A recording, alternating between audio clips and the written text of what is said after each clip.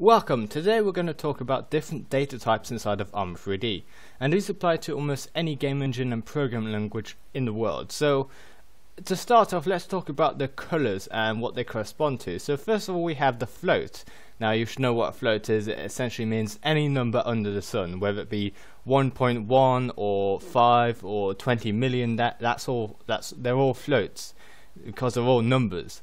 So a float is it has a grey socket. So if you have a node with a grey input or output socket, you know that is expecting a float value. For example, when you have the 3D coordinates in 3D space, they're called vectors, and if you separate out those vector bunches into their own separate numbers, as in their own separate floats, then you get access to that grey socket, and that is when you can add, for example, a random float value.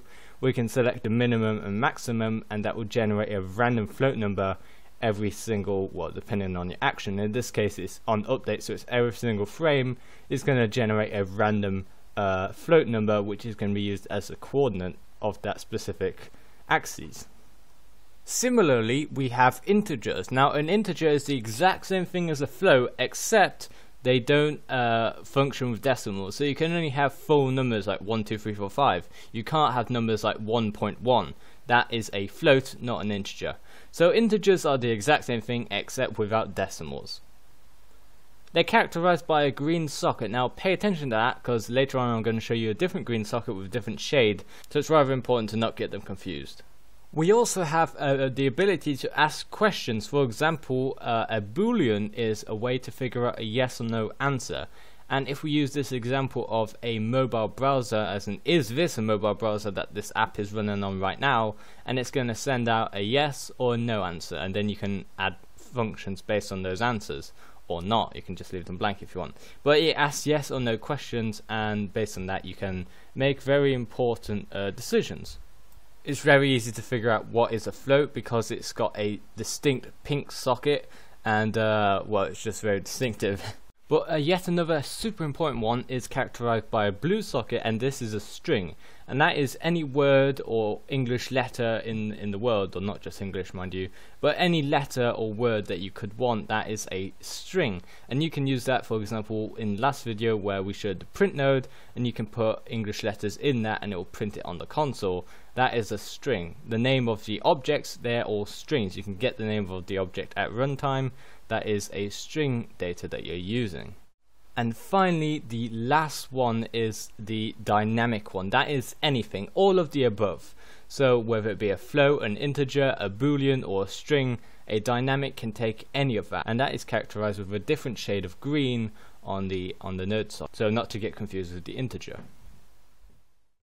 When it comes to integrating these properties inside of Armory 3D, we have a possibility of using the Armory properties. So here you can go and add in a property, whether it be a string, an integer, a float, or a boolean. Let's, for example, use a float. We can rename this value to be whatever we want. For example, in our case, value. The property is going to be value, and the number is going to be 5.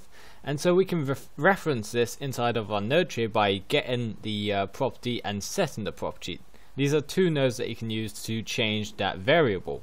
So let's eyedrop the object that this variable is hosted on, and let's reference which variable we want to talk about. In our case, the variable is called value, and it's a float with a value of 5. So we can add an onStart node, which is the onInit, which happens every time as soon as the game starts, and we can set a float value to define what the property's value is going to be.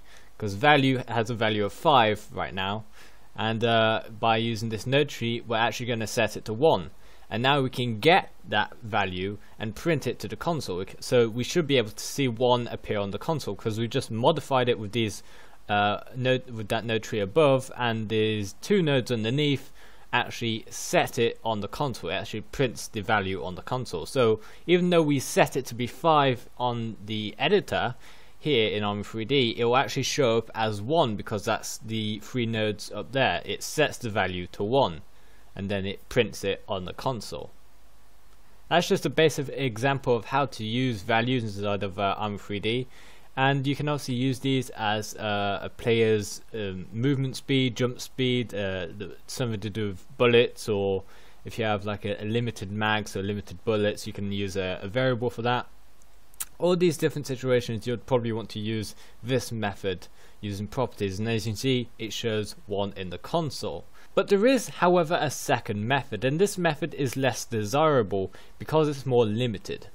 The second method is practically the same thing, but it's a little bit different. So let's go ahead and start building this out. So let's grab a float node, because that's what we used last time. If not, you can use the integer, a boolean, or a string node, whatever you want. And we can go over here to the tree variable section. We can create a new variable just like we did before. So let's call this your value, for example.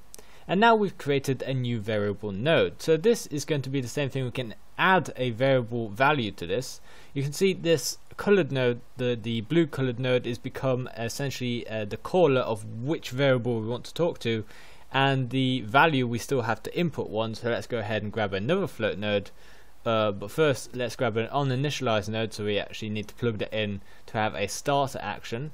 And then let's add a value, for example 1, and we can plug that into the value. So now the variable called your value has a float of 1, a float value of 1, and we can set this to be called set variable to 1. Now what we can do is we can also print this every single frame. So let's grab an onUpdate node, and this onUpdate node is going to be connected to the add to the variable. We're going to get the variable's value. So let's go ahead and add that node and add it to the string of the print. So it's going to print that as the text in the console. And as you can see, every single frame it's going to come up with 1 1 1 1 1, because that's exactly what we inputted into the node tree. And so you can see it's the exact same thing as the previous method, except this time if we add a node tree, a second node tree to the same object, we won't be able to interact with that node tree variable, because the tree variables only function within the node tree itself. So if we have multiple node trees on our object, it's stored within the node tree, not within the object, unlike the previous method which stores the variable within the specific object in the 3D scene. And this is very useful for some situations, that first example, but this second method is also very important because node trees aren't object specific. You can have the same node tree with any sort of object, and so having a variable within a specific node tree instead of an object means even if that object is destroyed, the variable will still remain, and that is very, very powerful if you need your object to retain information even though the mesh disappears. And so that is just a second method that you should be aware of.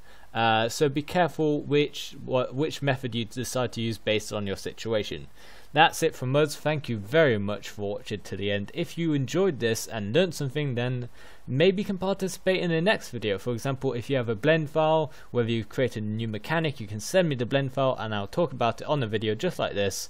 Or if you have a video yourself, then you can email me for permission to upload to this channel, and we can grow the Armory 3D community together. Thank you very much for watching, and I'll see you again someday.